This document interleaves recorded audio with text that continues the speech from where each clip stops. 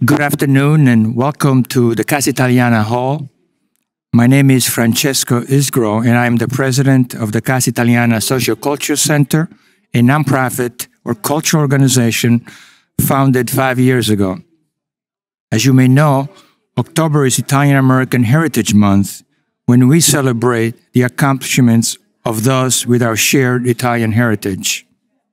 In a way, every day is Italian American Heritage Day around here. Our mission is to celebrate Italian and Italian American contributions to America throughout the year. We do so through programs and projects that promote and preserve our heritage and legacy for our community here at Casa Italiana, but also in the greater Washington region. Over the course of our short organizational history, we have built a museum next door that showcases the contributions of Italians and Italian Americans have made in our nation's capital.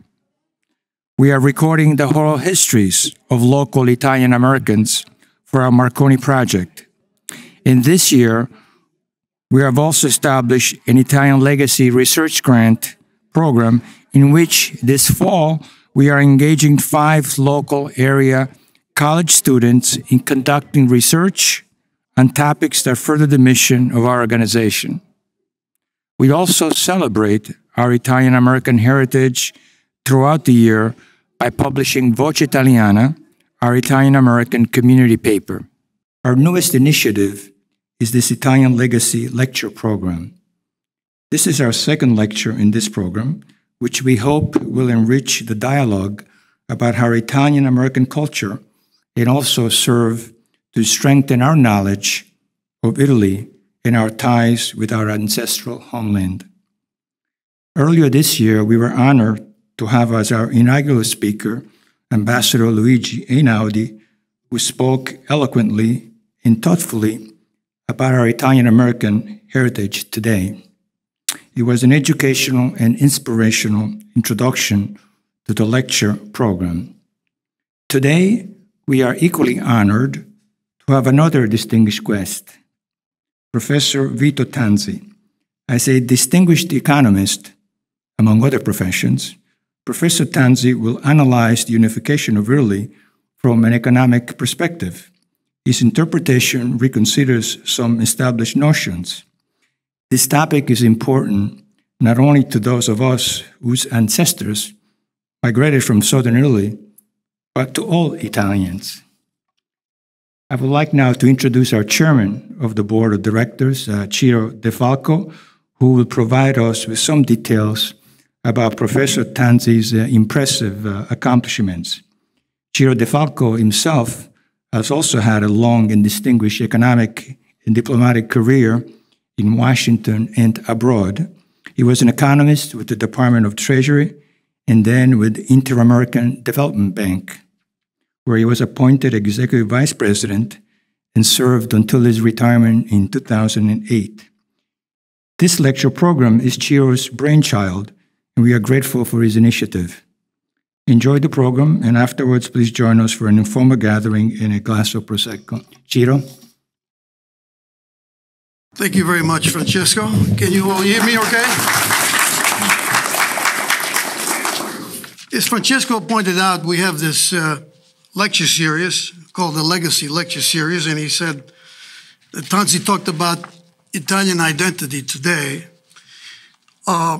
We decided to, since Francesco said October is an Italian American month, it's appropriate that we talk about a little bit about the story of Italy, and particularly the unification of Italy in 1861.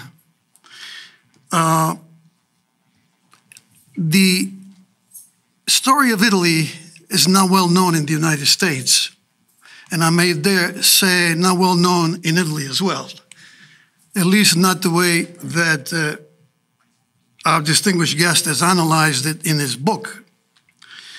The book he has written is called Italica, with a subtitle Unification Italiana fra realtà e fra ideali in realtà. So it's the difference between what was the ideal of the unification and what really happened. So in his book, he talks about the experience with under the unification of Italy. And the book I read and reread is extremely well done. And at the end, I'll talk to you about, there's some copies in the back. Those of you who want to get a copy, I think for $20 you can get one. We just start a batch from Italy. It will be available in the back at the end of this. Now, let me tell you a little bit about Vito Tanzi. He was born in Mola di Bari, which is outside the Bari. It's in southern Italy. I won't tell you when. I don't want to give away your age. You mind? He came to the U.S., I guess you were in the late teenagers, the 20s you came, huh? 20 years old. He went to George Washington University here in D.C., from where he got a BA and MA in economics. He then went to Harvard University, where he got a PhD from the economics department. If I'm not mistaken, he was one of the first Italian immigrants to get one from the economics department. I think that Luigi Einaudi, who gave the first lecture, also got a PhD, but he got it from the political science department. I think he probably about the same time as you. After his PhD work at Harvard, he worked for the Joint Economic Committee in Congress, the OAS. He had many other activities. And finally, he started teaching at American University here in Washington, D.C., where he taught economics and eventually was made chairman of the Department of Economics. He then moved to the IMF, where he was head of the tax policy division. And in 1981, I can now give some dates, 81 is not so long ago, he was promoted to be the chairman of the Fiscal Affairs Department. For those familiar with the IMF, they say that the fund does a lot of, at least all of the economics work done by the IMF. For those of you who know the IMF, it's about how do you handle fiscal policy, government spending, monetary policy. So the joke is that IMF doesn't mean International Monetary Fund. It means it's mostly financial. Fiscal. Or fiscal. After leaving the IMF, he served in the Italian government at the ministerial level as Undersecretary of Finance. I guess that's probably a unique experience. I don't think there was another immigrant who went back to Italy and served in the government in the position that he had, at least none that I know of. He has published a number of books on a variety of subjects: tax policy, the role of government in the economy, Italy's economic development, Argentina's economic development, Russia's transition from socialism to a market-oriented economy, among other things. From 1990 to 1994, he served as president of the International Institute of Public Finance, of which he's now honorary chairman. He received many honorary degrees from a number of universities in Italy, Latin America, and Europe. As you can see, he has had a very distinguished and varied career. So it is an honor for me now to introduce you, Professor Vito Tanzi, who will talk to us about the unification of Italy. Okay, Vito, it's all yours. Thank you. Thank you very, very much. First of all, I want to thank Casa Italiana and its president for the invitation, and especially Ciro De Falco, who was instrumental in convincing me to prepare and to come and give this lecture. You may ask maybe one obvious initial question is why Casa Italiana would be interested in Italian unification when it deals with the Italian American. And I want just to mention a connection that Italian unification had much to do with the immigration, especially from the south of Italy. And no, after 20 years after the unification, people from the south started living in millions, and most of them left Italy for Argentina, for the United States. In the United States, many of them went to New York, Chicago, San Francisco, etc. Not too many in Washington. And so that's the connection, maybe.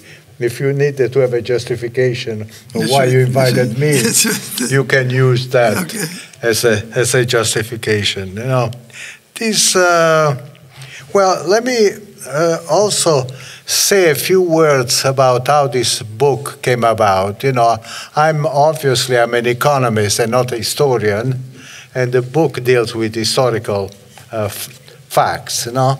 So how did it come about? Well, many years before the 150th anniversary of the Italian unification, I was contacted by a group in New York, of Italo-American in New York, that they used to publish a journal called Idea, and they asked me if I could contribute an article for an issue that they were preparing for the 150th anniversary. I was not very happy with the request, but some of the people who contacted me were from Mola di Bari, and so I find it a little bit difficult to say no. And so I accepted unwillingly, and with the idea that I was going to write a short article. And then I started reading the literature, and I have the advantage that I can read French, English, and Italian. And so I started reading many books. I am buying many books. I developed a very, very large collection of books on Italian unification. And so the more I read, the more the story that I had learned in a school in Italy before I migrated to the United States became less and less convincing, you know. One thing that struck me from the very beginning was that the four great heroes of the unification of Italy, which were Garibaldi, Mazzini, Cavour, and Vittorio Emanuele, all four came from a small corner of Italy, the northwest corner, which was most likely the least Italian of all parts of Italy. So this was something that puzzled me, you know, how come the true Italian were not involved in this? And so anyway, as I read more and more, I became more and more obsessed with the issue, with the questions, you know. And in addition to buying many books, by the way, for a year or more, I put aside anything else, and it was a total obsession on thinking and trying to see what I could answer. And how the book essentially came about, you know, also to get a feel of what had happened. Me and my wife went to Naples, so we spent some time in Naples to get a feel from the city. We went to Torino. I had a honorary degree from the University of Torino, so I knew people there, and we went there, we spent some time. We even went in London. We visited the Masonic museum. There is one in London, because I became aware that the Masons had played a large role in the Italian unification. In fact, Garibaldi had been a well-known Mason. And so that's how the book came about, you know. By the way, the people in New York did not like at all the small article that I wrote for them, you know.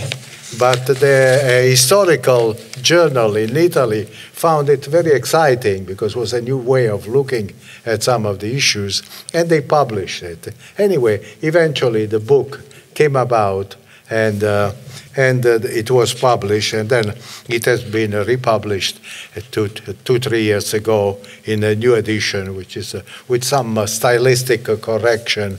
My Italian is fluent, but it has been corrupted over 60 years of speaking English and other languages, so it's no longer as good as it should be. So the new edition is much nicer, and the lady who took care of it, who is a historian from Fasano in Puglia, she did a very, very nice job, and I want to acknowledge her work.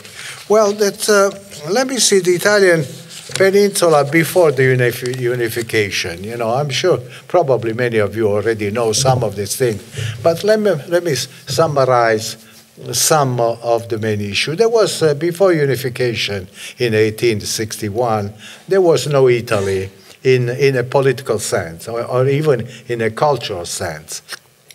There was an Italy in a geographic sense. There was an area in the peninsula south of the Alps, which was called Italy. The name of Italy, interestingly enough, comes from Calabria. You know, that not too many people know that. You know, there was in Calabria at the time of the Greek, there was a small tribe that was called Italoi, and those are the ones who passed the name to Italy. Anyway, at that time, before the unification, there were 7 states in Italy,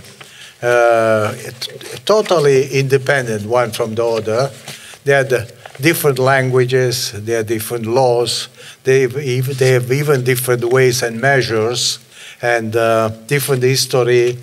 And before that, you know, in Italy, for a long time, your worst enemy was the town nearby. You know, I cited in the book a saying from Tuscany, which says that it is better to have a debt in the house than somebody from Pisa at the door. You know, this summarizes the way many Italians thought of, you know, your enemy was the neighbor, was not somebody coming from France or Spain and so forth. Anyway, in the 15th century, Italy became a battleground in the 16th century for foreign sources. The Spaniards tried to conquer Italy. The French tried to conquer part of Italy. There were fights and battles and so forth. But during that time, there was slowly the view that maybe there were in this peninsula, there was more than just a geographic place called Italy. There was also a cultural or historical place. You know that, and you begin to have some hints of that. Guicciardini, the famous historian, wrote a history of Italy that did not attract much attention for a long time, but it was the first time that somebody looked at all Italy and the history of the whole region. Dante, of course, Petrarca and Boccaccio, they create a language that slowly became the language of cultured Italian, which, mind you, were very few. You know, where 1 or 2% of the population spoke the language of Dante. The rest of the population had transformed the Latin into, I don't know how many, 8,000 different dialects. You know, if every town had a different dialect. You know, if you go to my hometown, Mola, and you go to a town 6 miles away, which is Rutigliano, or another town, Conversano, which is another 6-7 miles away on the other direction, they all speak different dialect. Of course, if you are from the same area, the dialect, you can still understand the others, but they are different languages, you know. And how did this dialect came about? Well, this dialect came about because Italy did not have too many roads, and many areas in Italy were self-sufficient at a very basic subsistence level. They could produce enough food to sustain themselves.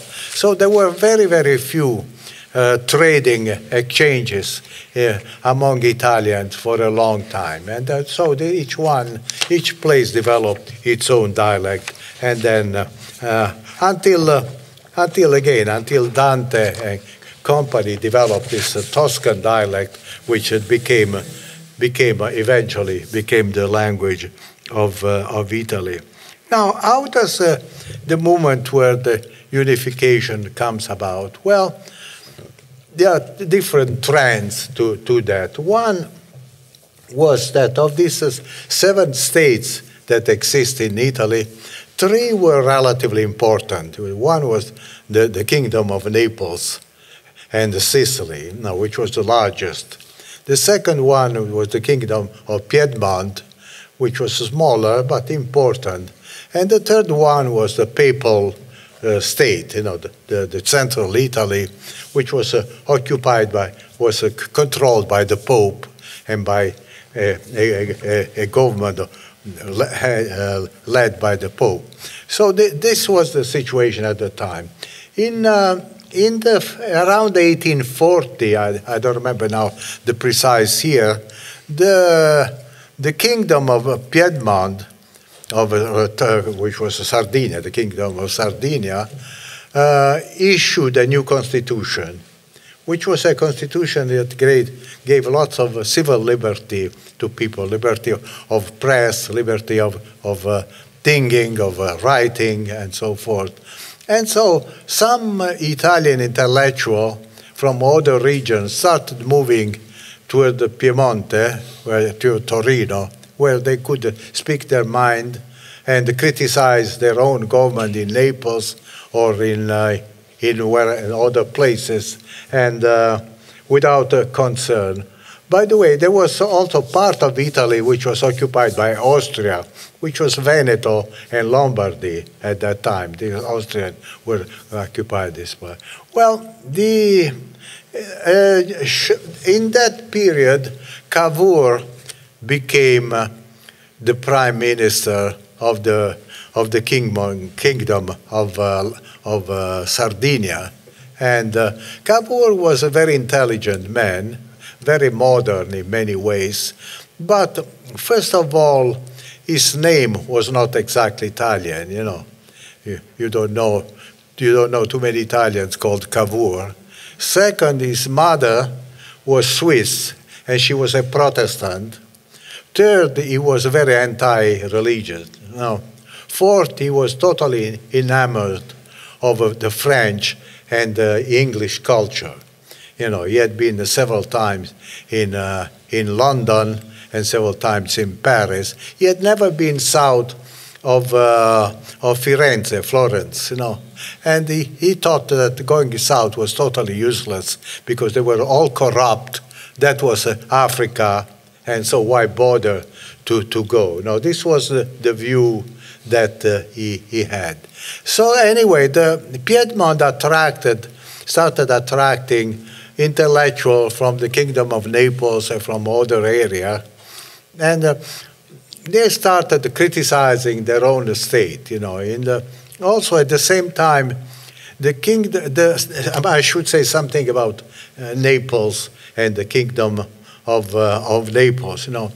Naples, for many centuries, for several centuries, 4 or 5 centuries, had been one of the 3 most important and most populous cities in Europe. The main competition was Paris and London.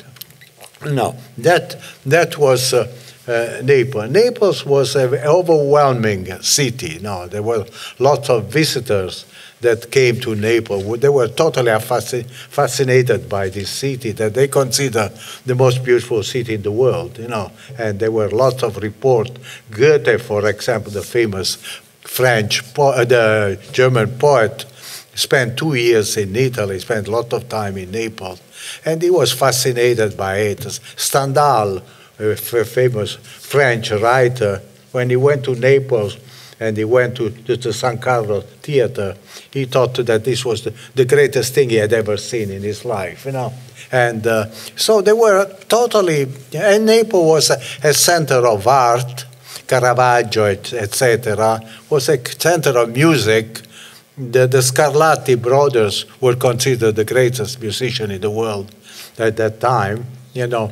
It was a center of opera, Rossini, etc., originated in Naples. They were also in the avant-garde in many other things. They created the first, very small, but the first railroad in Italy, which had an area just in the area of Naples.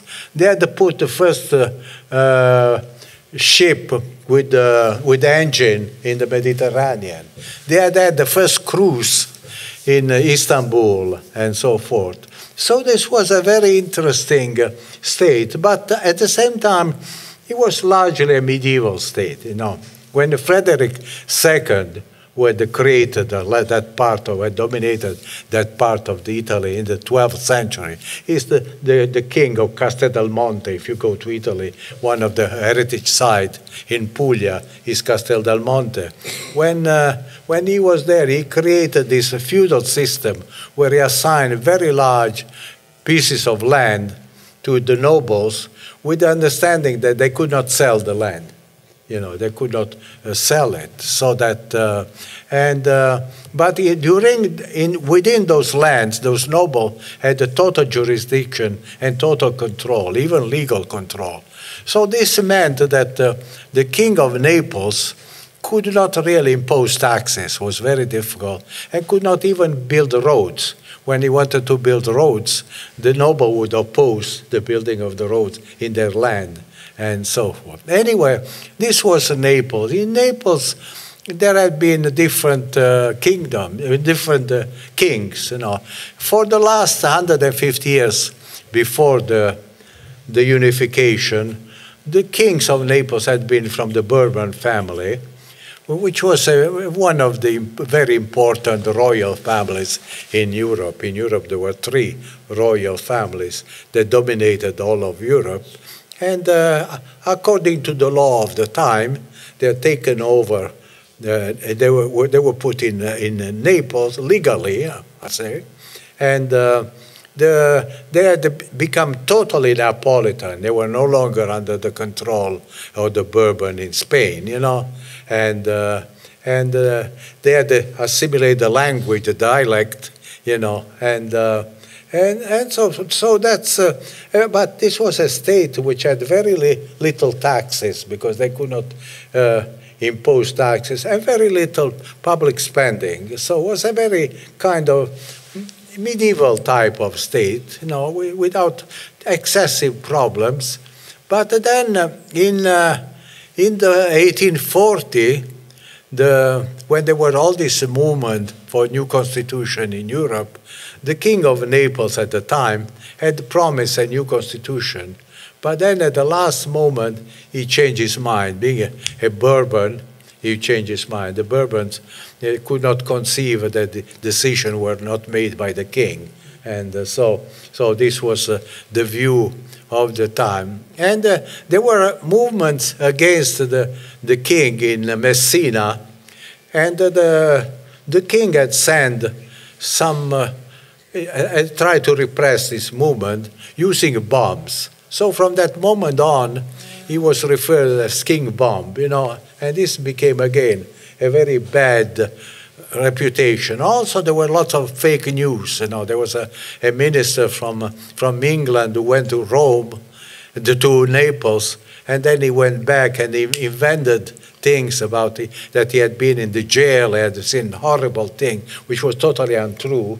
And there was always the view that the British that were very expansionist at the time, this was the time of Queen Victoria, they were very interested in controlling the Mediterranean.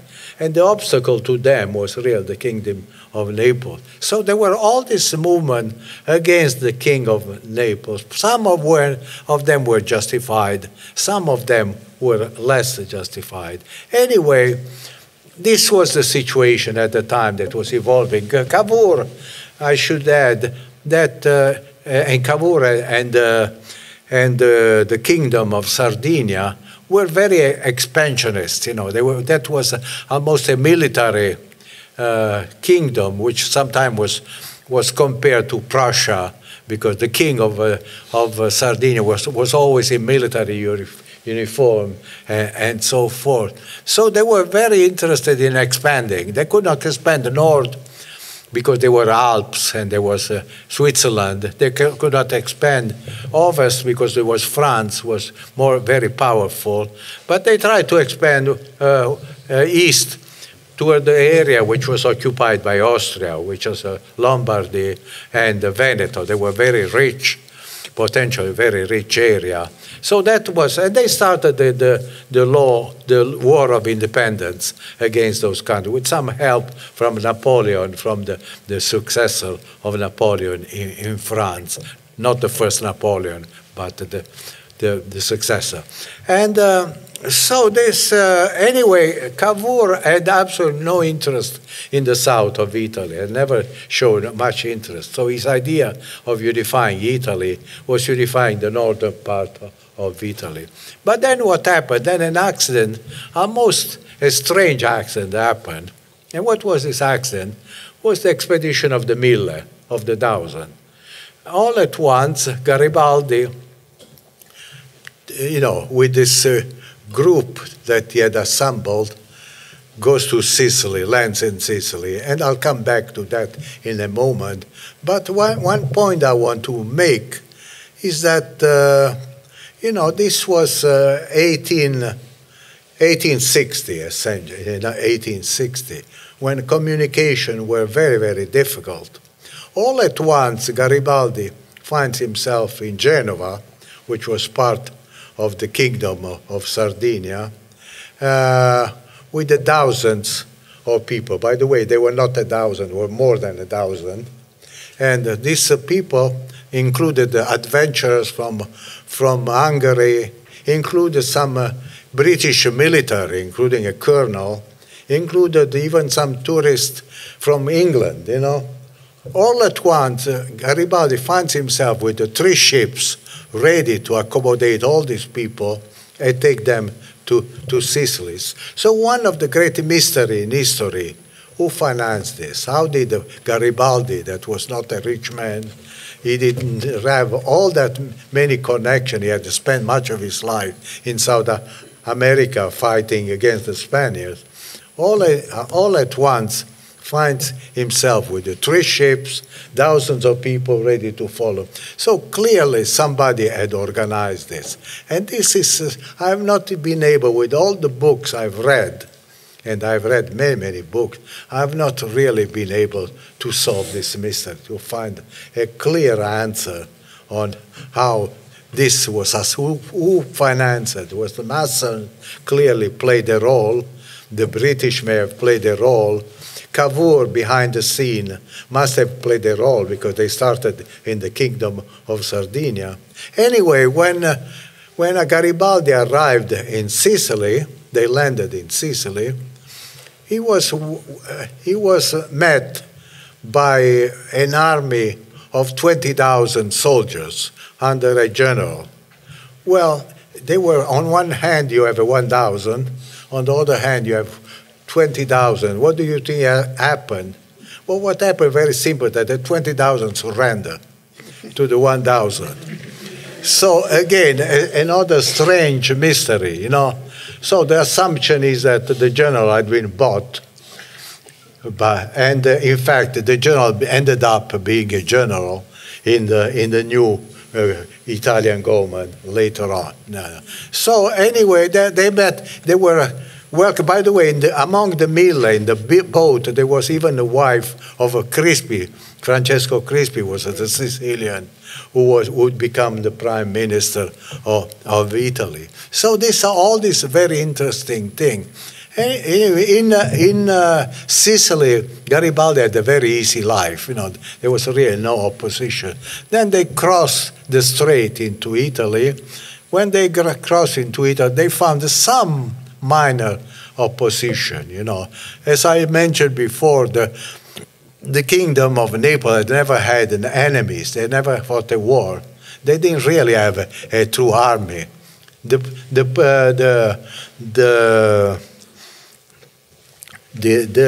king of Naples at that point, the King Bomba had died, and his son was 23 years old, had become the king. So the king of Naples was only 23, 24 years old. He was called the Franceschiello. Apparently he was a very nice guy. Everybody liked him, you know. So anyway, the bottom line that Garibaldi didn't find much of an opposition in Italy. They went up all the way toward Naples. When he reached Naples, he entered Naples in train, not on a horse, you know. And he was immediately welcomed by the chief of police, who had been appointed not too long before by the king. By the way, the king had issued a new constitution during those months, much in line with that of Torino, of the north. But the new constitution had a bad effect for him, because it had alienated all the nobles and all the church. And the king had been forced to change many of the key posts, the head of police, etc., putting new people there that he did not know, and he did not know how loyal they were. So this is really the situation. And if you think of it in terms of modern thinking, you know, you ask yourself, what was the legal right of Garibaldi to go attack an independent nation that had the diplomatic relationship with everybody and never fought anybody? The mother, by the way, the mother of the King of Naples was a Savoy at that time, you know, even. So was, you know, was really, Garibaldi, the only way you can explain it, unless you buy the patriotic story, you know, this was an act of banditry. So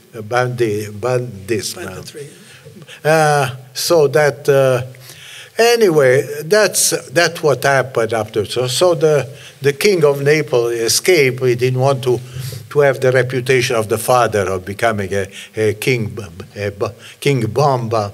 And they went in the fortress of Gaeta with his young wife. They were under siege by the Piemontese that bombed them. Many soldiers died. Anyway, that's by the way, one thing that I should have mentioned, that when Garibaldi got to Naples, he was welcomed as a guest. He was put in the royal palace, in the guest quarters of the royal palace. He immediately declared himself a dictator. You know, he announced that he was a dictator of Naples.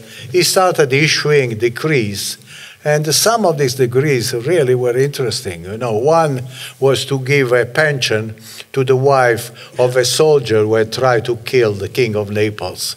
You know, another one was to create a Masonic temple in very religious Naples. By the way, the religious institution in the kingdom of Naples owned at that time, before the unification, 40% of all the land of the south of Italy. So they had become a kind of welfare state on a very primitive and probably corrupt way. But there was a welfare state. So that was the situation. Well, now, the Cavour got worried about having Garibaldi in Naples, because Garibaldi had followed Mazzini's view that Mazzini had wanted Italy to be unified, but Republican, he didn't want kings and so forth. And so Cavour got worried about this. So he convinced the king of Piedmont to go with army toward the Campania, toward the Naples. And that's what happened. When the king arrived there, Garibaldi, instead of fighting the king, he said, "Obbedisco, I obey," and got out of the way. And so you passed a kingdom from one king to another. No, and that really what happened. Now, what happened after the unification? And then I will stop there, just make a few comments on this. Well, there was a series, of course, of laws that were passed immediately. The first law was that they introduced universal conscription. All the young people of 18 and over, until I remember what age, they had to serve in the military service. And this was in the military service of the new kingdom, which was the enemy of the old one. So people from the kingdom of Naples, from one day to another, they found themselves forced to fight in an army which was contrary to their own, you know. So the first thing, this was the first thing. A large proportion of young people never showed up, you know, and there was a problem of recruiting and so forth. Sounds familiar. Yeah, so. It sounds familiar. What's happening in Russia today? Yeah, probably. Yeah, yeah. The second thing that happened was that you know, as they had done in Piedmont in earlier years, they nationalized all the land of the church. All this 40% of the land of the church was taken over by the government and immediately sold, because the kingdom of Piedmont had a great need for money. And I'll come back to this in a minute. So they were sold, and they were sold at very low prices. So I have the experience of my hometown, where a group of people had some money, they bought this land, and it became what were called the benestanti. When I was a child, there was still a club in my town, which was called the Club of the Benestanti, the Club of the Well-to-Do. It was a club of people who never did anything. You know, they lived on rents from the land that they had bought after the unification, you know. So this was the second thing that, by the way, much of this land from the church had been actually used by very poor people. Was land was what the British called commons, you know, land of promiscuous usage, you know, that many very poor people used to collect wood, to go fishing there, to grow some little crops, you know.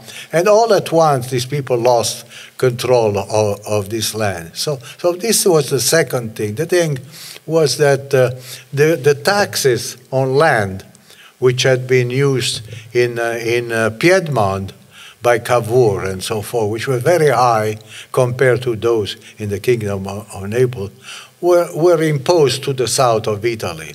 So all at once, people who owned land found themselves with much higher taxes. And this were another thing that they did was to remove the import duties which had been used in the kingdom of Naples to protect some industry. There was the beginning of some industries which was protected by this import duty. If you put import duty, it's easier for you to produce something locally. They removed all this, and they brought at the level that had existed in Piedmont. So this created a lot of problem for the industry of the South. And whatever industrial development there had been, pretty soon disappeared. What was the consequence of this? The consequence that many people became quote-unquote bandits, no? And brigandage, what is the word brigandage in English? Yeah, brigandage became a major problem. And this has always been sold as people that became criminal from one day to another. But when people become criminal from one day to another are not 1 or 2 or 10, but they are in the tens of thousands or even in the hundreds of thousands, then you ask yourself, are these really criminal, or they are people fighting a civil war? So my interpretation, again, is my interpretation. I might be wrong, I'm sure. Probably if Professor Einaudi were here, the Ambassador Einaudi was here, he would object to that. Yeah. My interpretation that this was a civil war, and it was a horrible civil war. If you read the story, some of the report that the generals from which were all the Piemontese, you know, would send back to the headquarters, saying that we had killed 3,000 people, we had shot so many priests, you know, we had cut the heads of so many people, we have destroyed villages, because we found out that in this village there were some relatives of some were bandits, you know.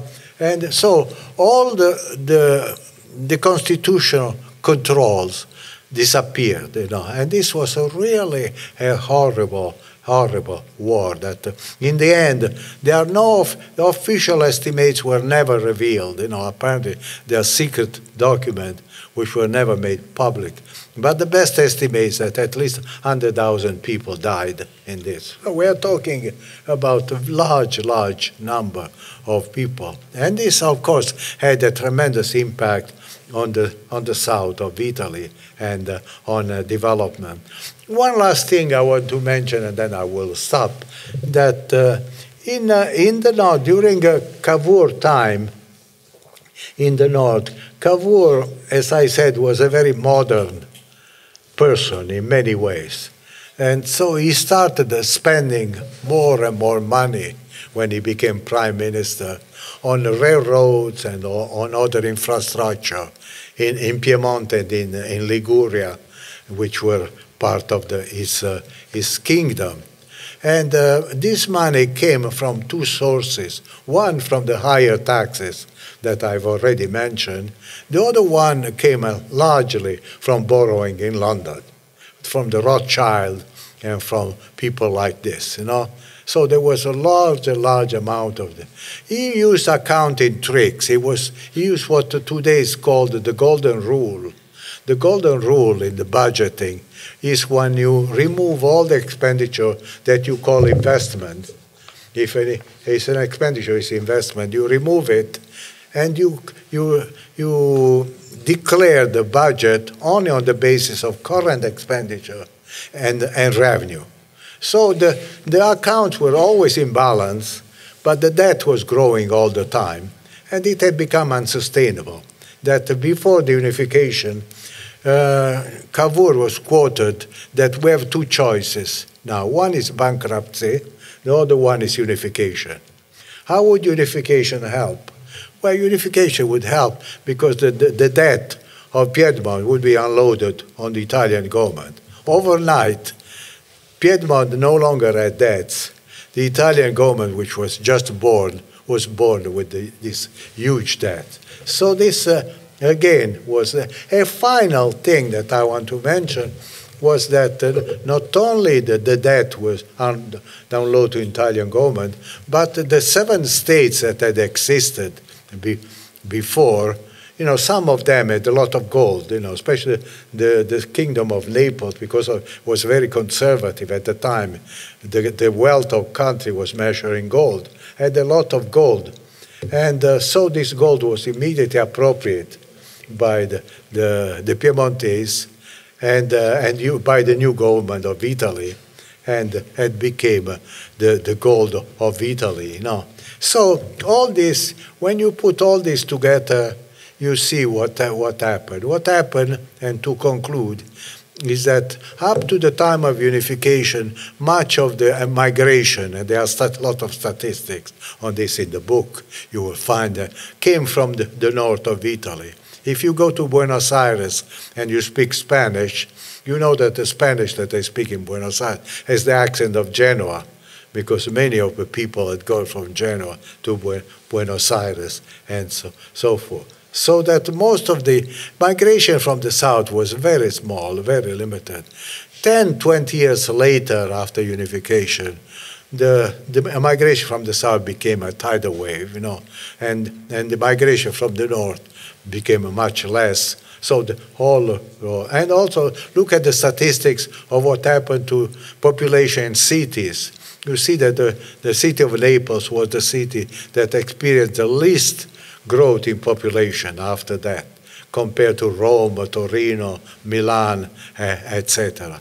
So clearly, the unification of Italy, not intentionally, probably mistakes were made, maybe were honest mistakes, maybe people did not realize that they were making mistakes, and when they equated the taxes in the north and the south, probably they thought that they were bringing equity, you know, why should the people in the north pay more tax than those in the south? So probably honest mistakes were made, but whether we're honest or not so honest, the problem for the south, you know, remained. The south was born, Italy was born with a huge public debt, and has continued to live with a huge public debt. Well, that's about all I want to say. Thank you very much for listening, and I hope I've not shocked you too much, And I hope, by the way, that we still are very proud of being Italian and living in a unified Italy. We have no problem on unified Italy. By the way, one thing I should have said, which I failed to mention, that over the year there had been many proposals to not create a unified country, but you have either a confederation or a federation, like the US, where the states are pretty much independent, but then there's a centralized government that coordinates some function.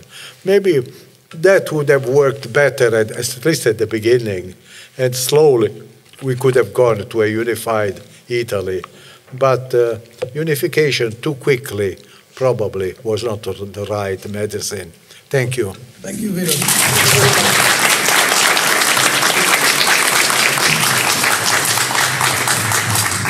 Thank you very much, Vito. That's a lecture on Italian unification history, huh? Mm. A couple of points. The mystery you talked about, how did this all happen, was clearly Italy in 1860 had to come to some unification because the world was changing, right? It would have been very difficult for Italy to continue to be a conglomeration of 7 different city-states.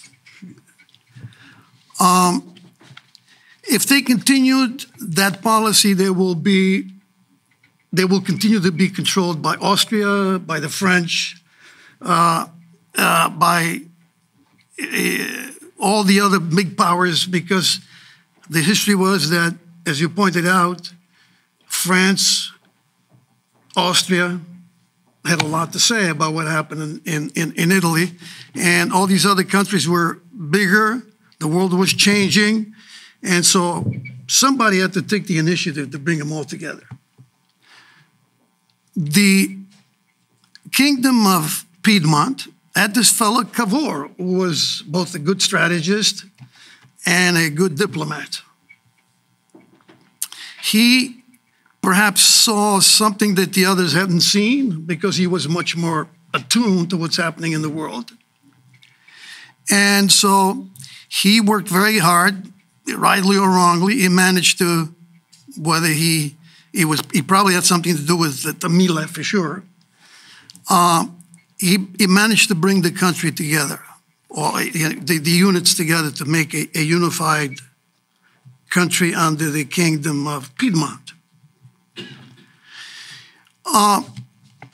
The point is that all the problems happened after unity, right? Everything started falling apart. The South started falling behind, they were ahead. The political situation from the 1860 to into the 1900s, this political situation was very unstable, right? And the leadership,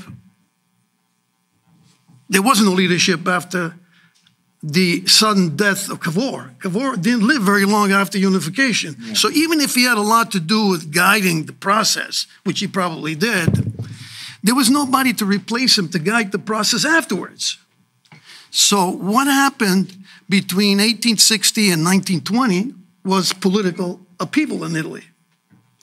In fact, it was so bad that in 1928, the kingdom was given up on getting all the prime minister until this young fella came in. I wasn't so young. Said, only I can solve your problem. And his name was Benito Mussolini. So there are some historians that really divide modern Italy into 3 sections. First is the constitutional monarchy. Then there's fascistic period. And then finally in 46, there is the Republic, right? With the referendum after the Second World War. All the problems you pointed out, all the immigration to the United States and to other parts, from the south, but you correctly pointed out, your numbers in the book are very clear. The immigration from the north was considerably more than the immigration from the south. Maybe those in Naples were very happy it was all of me, you know, and they were very nice. Why'd go anywhere else? The king was taking care of us. It was only after things really got bad that they start taking off. So the first point I want to make is, would the history of Italy been different? And this is a kind of a what-if question. If Cavour lived another, let's say he was 52 or so when he died, he was very young. If he lived another 10 years, and he, with his ability to maneuver, to strategize, could steer the ship of state and prevent what happened in the 1920s. That's one point. The second point I want to make is the last point you made. You know, we're all Italians. I'm sure we're all very happy to be Italians, and we're very proud of that. But when the unification of Italy took place, Matteo d'Azeglio, I think he's related to Ciampi, wasn't he? He must have been, because Ciampi was Carlo d'Azeglio. He had lived in Rome, but he was Piemontese. He was Piemontese. He said, okay, now we made Italy, we have to now make the Italians. Yeah, he was aware of the difference that Cavour was exactly, not. Exactly. Make the Italians. My point is, it's now been 60 some odd years that we had a unified Italy. The question is, do we now have we created the Italian? I don't mean the Italian with a birth certificate. I mean, do the Italians of the North and the South really share this consciousness of being Italian? Do we have a same view of what it means to be Italian? Why do I say that? I say that because even today, with the new government, there are some people who, we all know who they are, they happen to come from the North, who believe they should be greater autonomy. In other words, they want to go back where you're talking about. They want to go back to the federation. They want to, now they call autonomia differenziata.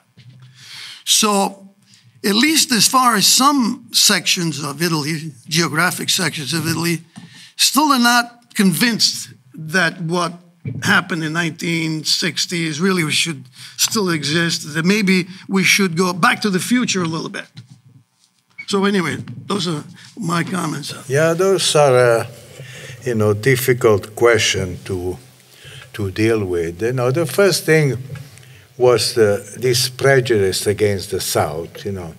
This is a beautiful, very interesting book by Goethe. The most famous German poet. It's called Italian Journey.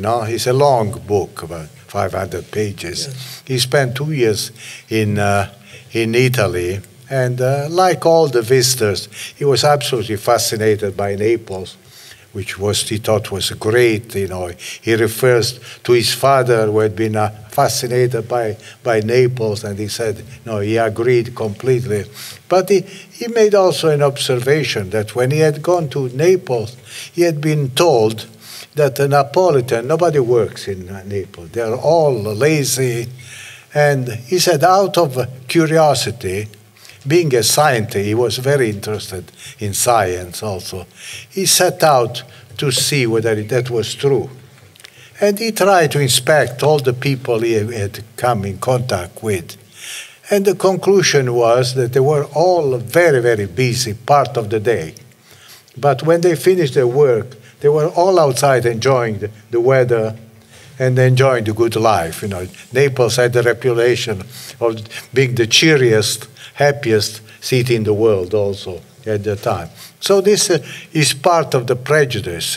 Montesquieu, the famous French philosopher that in 16th century wrote L'Esprit de Moi, L'Esprit de Loi, the spirit of law.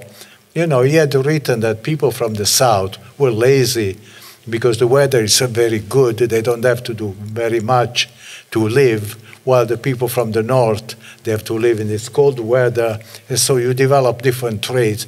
And you see how this idea perpetuates in time. You have eugenics law in the US that they are carried on, and in the extreme version, you go to Germany and you have a Nazi law, and so. But these things enter in the psychic of people, and it's very difficult to change them. And now, the Cavour, if he had lived longer, I don't know whether he would have got rid of those prejudices. As I said, he had never been to the south of Florence. He had absolutely no interest. He thought that the British and the French were superior, and so forth. Would he have changed? And by the way, all these expenses that he had made in the north with borrowed money, they had prepared the ground for industrial development of the north. So the debt had been downloaded to the south and to the rest of it, not just to the south, but to all of Italy. But the physical benefits from those expenses had stayed with the Piedmont. They had by far most of the railroad, and so this facilitated the coming of Fiat and so forth, which would create another problem after the Second World War. After the Second World War, and I wrote one time one of the earliest articles in economics that I wrote almost 60 years ago in an Italian journal too, which was that at that time, lots of savings from the South, people would save, put the money in the bank, but the saving would go to the north and be invested in the north.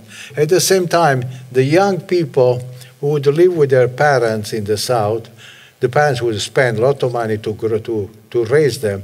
By the time they got to 17, 18, they moved to the north, and they contributed to the development of the north. So there were all this vicious cycle that was very difficult to change. But maybe one last comment related to what you said. Germany had, Germany would be unified also about 10 years after Italy, but Germany had chosen a different path, which was the federal path. They had not tried to make everybody subject to exactly the same law and the same rules and the same thing. There's in the book, there is the story of this famous person from the Risorgimento, that was from Bologna, had gone to London because he had been threatened his life had been threatened by the state where he lived. And he was all for Italian unification. He had become the one who cared the British library, He was a very educated. After the unification, he was so happy with unification that he took a 6 years license and he went to Naples to enjoy the unification. And he was totally shocked what the new government was doing with all these stupid rules. By the way, the rules came from France. I don't know. By the way, if you want to know how this rule came about, there is a program on TV called Versailles, a series of episodes, which is very interesting to see how Louis XIV introduced all these rules in France, to the extent that in France, the government decided what size and which shape the handkerchiefs should have. You could not sell handkerchiefs which were different in size or shape. If you were a beggar and you would beg, you would need to go to the municipality, get a license, and the license told you exactly the corner of the street where you could beg. These were the rules that entered the Piedmont, and that's the rule that entered Naples. And imagine what rules like this would do to the Neapolitans, So. One final point of historical interest. Italy's unity came in 1860. The U.S. Constitution was approved in 1787. So some of the people in the Risorgimento, I guess, knew what happened in the United States when they abandoned the Articles of Confederation and went for the central government, much more closer to a republic. It was not the Confederation that that in the traditional sense, it gave more power to the central government. We still have a federal system. That maybe that also had an influence on the final decision, although I think there were other reasons. I think that really Piemonte wanted to get to the riches of Naples and run the show, because they didn't think that the Southerners were able to do it, but that may be too far to go. Yeah. But maybe I'll leave it open, and if there are other questions, comments, anybody, please feel free. Yes? Well, first of all, Professor, thank you so much. I learned. Yeah, please. Come on, Donna, please. Speak clearly, because I have some hearing problem. Yeah, go ahead. Stay there. It seems like almost a miracle that there is an Italy today, considering what the young government and the young country had to overcome. But I was curious about the living conditions of the people in the South specifically that triggered this great migration that began in 1880. Besides just conscription and taxation, what were their lives like that drove them to leave everything for the unknown? Yeah, two comments on that. The first is that, as I said, until the unification, migration from the South was very limited. So clearly the conditions were not terrible, or were terrible by the standard of that time. Of course, today we would find them very, very poor. No, but clearly the condition worsened after the unification. 10, 20 years later, because of the civil war that I mentioned, because of the taxes, because of the expropriation of the land, because of all this problem, which clobbered the South more than the North, so that the people were much, much worse off in that period. One element which is still very interesting, which is mentioned in the book, and I think there are even statistics in the book, that the Italian who migrated from the North, they never went back to Italy. Those who migrate from the South, a very large proportion, about half of them, made some money and went back to Italy. So from the cultural point of view, I think the South was still much nicer, What this may have had something to do with people in the South lived mostly in towns, and the town gives you a kind of community life, celebration and so forth. Those in the North lived in isolated place in the countryside, and so maybe that might explain. But that is an interesting element. But again, the migration from the South really on a large scale started about 10, 20 years after the unification. That's the 1900s, actually. Your numbers show that in 1900 really took off. Yeah. Anybody else? Could you? The back there. Oh, yeah. The one back there, wait, hit the Zen first. Would you come up?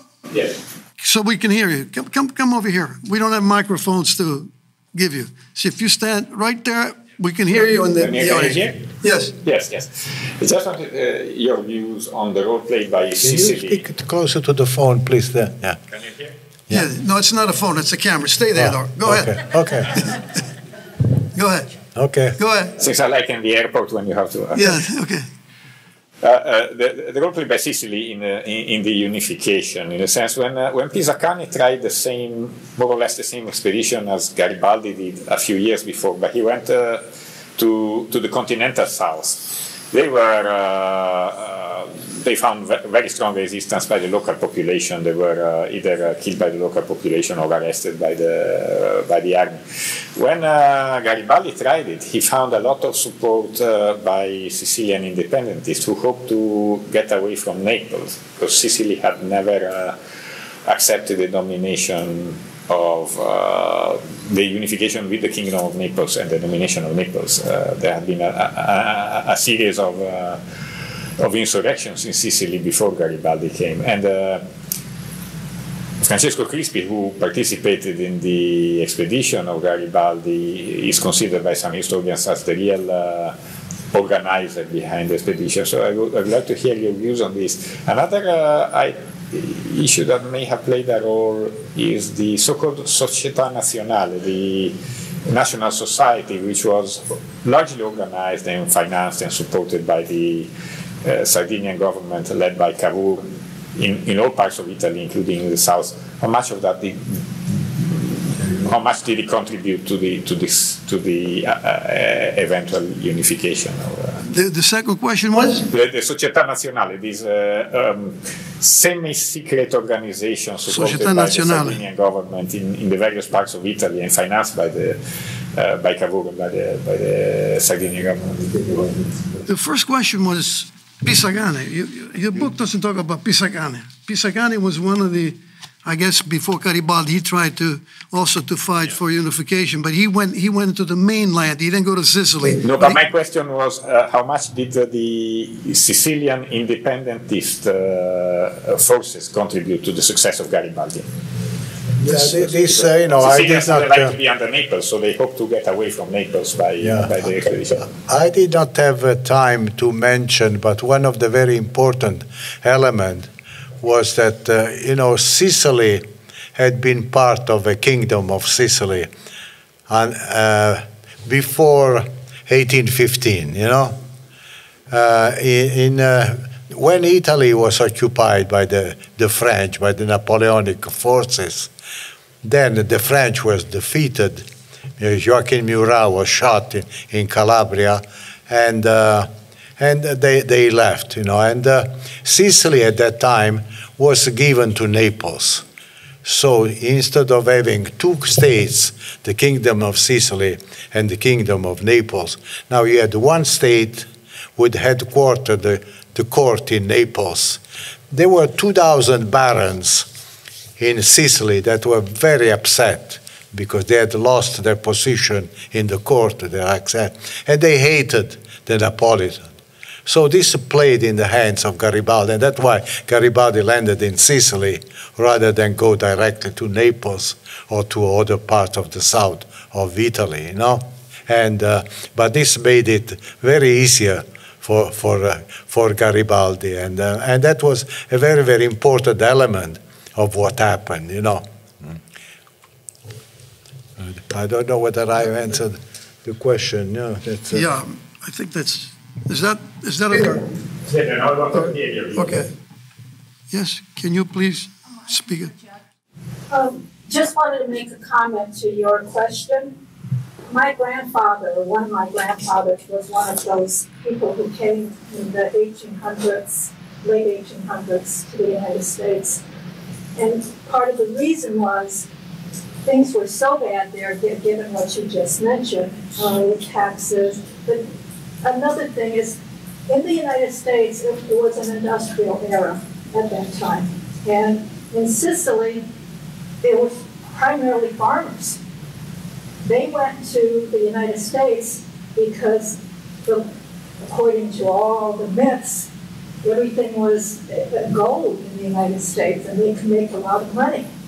And so they went to the United States to make money for their families back in Sicily, like many of the Hispanics today come here hoping to make money and send it back to their people.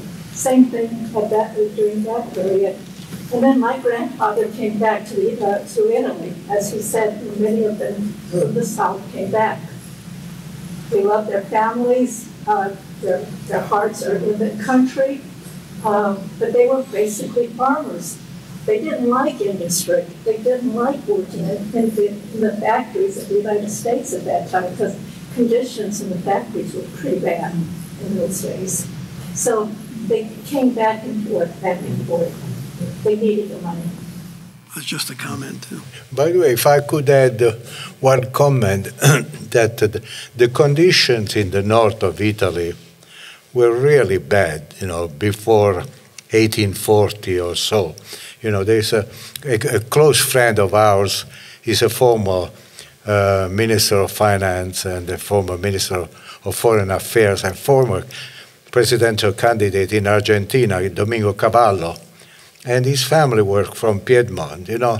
And one time he visited the area where the family had come from, and he was shocked by how poor these people were. No, so that in fact their statement by Toynbee, the famous historian, about the kind of government that existed in Piedmont. And if you go to Piedmont, when we visited there, we were really shocked to see the Venaria, the royal palace, which was the largest palace in Europe, and to see the hunting lodges of the king. And this was a very small country. So to build this enormous project for the king, give you some idea of the kind of country that exists until the Constitution came. Then when the Constitution came, things started changing and became a more modern state. But until that time, was not more modern than Naples, was probably much worse. No? Well, you know, even in today, South is still primarily farming. And even today, several of my relatives go to the north to work in the factories up there, just because there's just more work and money up there than there is in the farming areas. So it hasn't changed all that much yet. It's a question of culture. Any other? Yes? Any other question, comments? I was going to say, in a way she's right in something. You know, the immigration that the immigration come to this country in the 20s, and, not so much because the Piemontese put the south, and because there was this revolution, and people from all over Europe were coming in this country, in other countries, in South America, would say. It was not so much because of the Piemontese putting the South in certain conditions. No, that condition at the South, the culture that is in the South, it has to do a lot with the 400 years of the Bourbons ruling the south of Italy. That caused this culture that we have in the South, you know. And it's not so much because of the Piemontese that came in the South and ruled the country in the wrong way. Now, the unification of Italy was a difficult thing to do because there were different factors. There was republic and kingship. But the fact that it came about the unification of the country, it was a great thing because at the fall of the Roman Empire, Italy was invaded by all the other people, and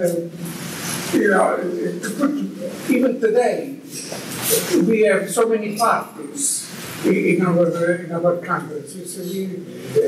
So it's not so much. We have to look at this unification of Italy as a good thing, and it was difficult, but thank God that it came to be what we are. Vito can defend himself better than I can defend him. But the point is not that the unification was a bad thing. The unification was a good thing. What he's arguing is the way it was brought about, that the South was doing much better before unification than they did afterwards. So we agree. I mean, I'm sure the Southerners didn't want to leave, but the situation worsened, and they had an opportunity to come to the States or go to Argentina or Brazil. Any other comments? Yeah, can I sure. Another comment, which is much more speculative, and I feel not as 100% convinced by it, but I think there's a lot of point. The fact that Italy was not only unified, but was unified in a very centralized way, with all rules and regulation and all that. As I said, regulation borrowed, copied from France. This creates a view in the south of Italy that the government is responsible for everything. You have the saying in Italy, "Piove, governo ladro." You blame the government for everything. So if you don't succeed, is the government the fault? Because when we go to my town, I know well the mayor, and I talk to, and we are shocked by the rules that still exists. You know, that you cannot sell a property because the municipal council has to decide what this property can be used for. There are still all these minor, idiotic, often rules which have prevented the development. Because what happened in Italy, the irony that as time passed, you know, after the unification, the administration that was at the beginning mainly in the hands of people from Piedmont slowly transformed to the south. Now all the administration in Italy, there are people from the south. But they inherited this view that the government decides on everything. You know? Right. And that I think has created a real problem. Today I received a summary of a new book by two Italians that make exactly this point, that Italy has been, by the way, has been doing very, very badly in the past 30, 40 years. You know, I wrote a book about 10 years ago called From the Italian Miracle to Il declino. To declino, from Italian miracle to stagnation, you know, and pointing out that the first 30 years after the war were years of great growth. You know, Italy grew at about 6% per year, became one of the G7 countries, became a relatively rich country. The per capita income of Italy reached about 80% of that of the US. After the 75, things start going downhill. Now we must be at 50% instead of 90%. There's been almost no growth for many, many years. And that has to do with all these rules and regulation. Everything is personalized. You know, family are more important than laws. And well, there's a lot to talk about because what's also happening in Italy is a big brain drain. There's a different kind of immigration, but we don't want to get into that. I'm told we have to end now. So I want to thank you very much, Vito. Let's give him a nice round of applause for our very good presentation. Listen, I want you to know, he may be old, but his mind is like a photographic memory. He presented that paper. Don't remind my wife that I'm old. No, I said you may look old, but his mind, he did not skip a line, that 10 piece of paper that he had in front of him. So, Vito, thank you very much. You're still going full blast. Keep going. I'm looking for the next book. Okay, now, as I said earlier, there's a book in the back. Unfortunately, it's in Italian. For those of you who may be interested, you could buy one. I'm sure Vito will be happy to sign it for you. Okay? Yeah, you might mention that there's this available. Yeah, it's in the back. Oh, yeah. It's in the back. Oh, Italica.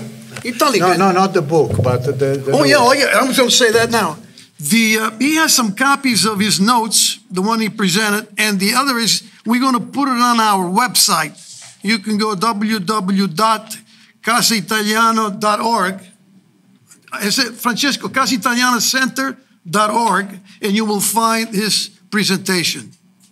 And now in the back, we have some Prosecco and some cookies so we can celebrate, have a drink on our special guest here today. I'm Vito. Thank you very much. Thank you.